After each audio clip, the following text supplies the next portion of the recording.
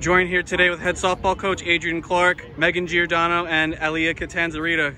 Coach, give us your thoughts following the CAA championship win. Yeah, it was phenomenal. It was everything I imagined it was going to be and more.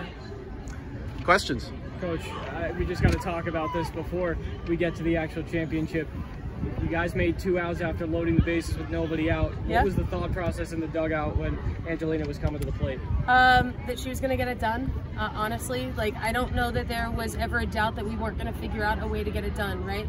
And all year it has taken every single one of them to string things together. And, you know, relying on one person is not how we have success. We have success when everybody contributes. And we talked about that before the game. We said we don't need anybody to be the hero. We just need everybody to get their job done. Alia, take us through that final at bat. What's going through your head? That final at bat, honestly, I was just looking for a way to get on. It didn't have to be pretty. I was just trying to find a way to pass the bat. That was it. Coach, after yesterday's press conference, you told us to pack a lunch. Talk about the confidence that you had in this team and were certain that they were going to force the game 2 and win it all. Yeah, you know, I think when you believe in things and you hold yourself in a way that you know you're going to get it done, it only puts you in a better position to be able to get it done. So yeah, did not have a doubt in my mind that we weren't going to be able to figure out how to get it done.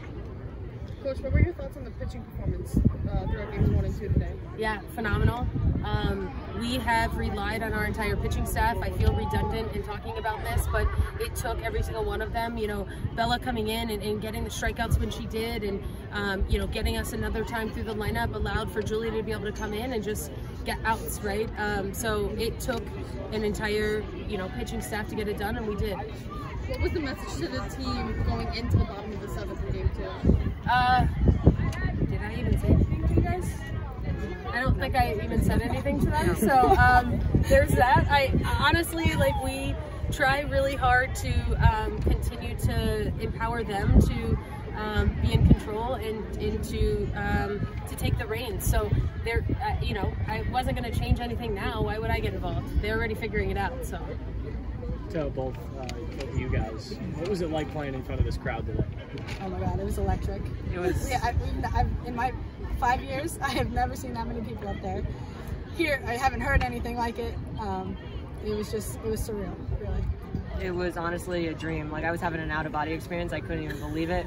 But that knowing that Hofstra had our back, that just put us in a good place. What about you, Coach? Yeah, I'd like to say that it was my first time seeing a crowd like that, but it wasn't. But I was really excited when everyone showed up the way that they always have, right? And I think that's something that's so special about Hofstra and the community that we have built here, because if there's one thing that people around here know how to do, it's win championships, and they know what it takes, so it's really freaking cool. You had talked about kind of the belief in this group. Where does that come from? Is it something that develops organically, or is it just something that is just there?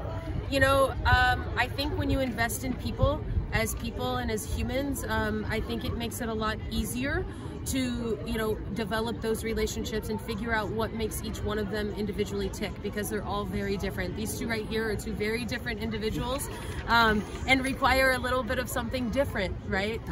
So I think when you spend the time to invest in people, good things happen. Coach, you got it. Sorry.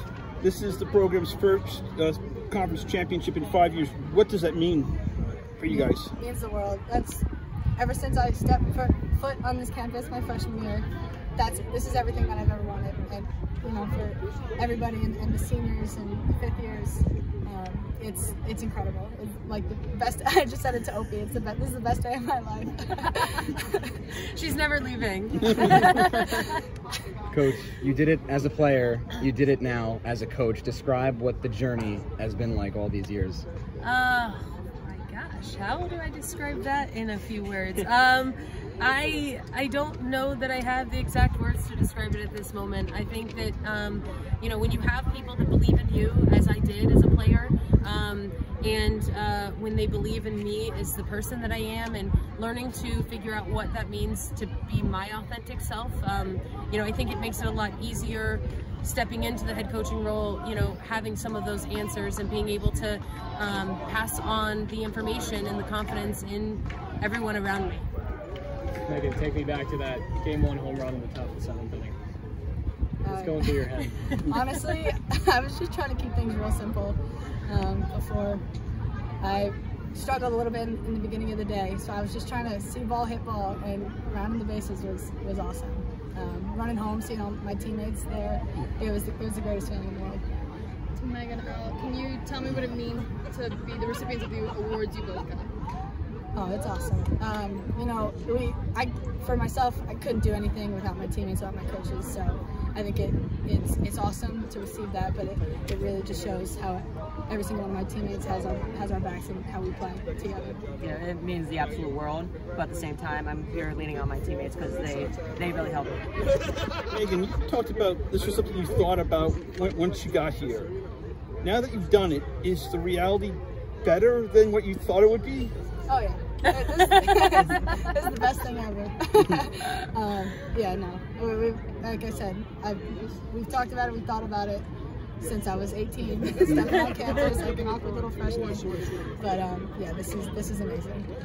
Coach and Megan, I think you got a little bit of it too. What was that Gatorade shower like? Oh my God, sticky, wet, cold, all of the above.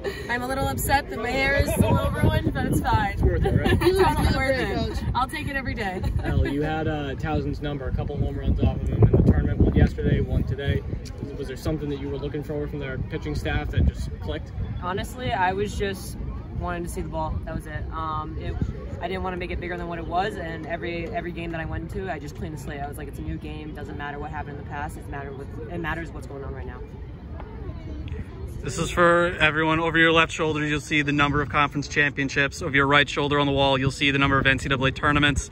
What does it mean to add the 2023 to the conference championships and the NCAA tournament banner out there? You guys answered.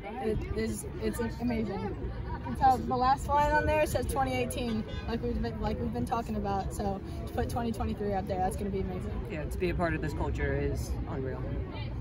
As you ask another question, I mean, you guys had to come in and win 2 games today. I guess I'll direct it to you, Coach. Sure. What was the mentality coming in? Yeah, I know you said pack a lunch to these 2 yesterday, but what's the mentality? I mean, you got to go all out for your pitching staff. That's and, right. You know, the offense has to go all out as well. You played a lot of games in this tournament. How did you push through?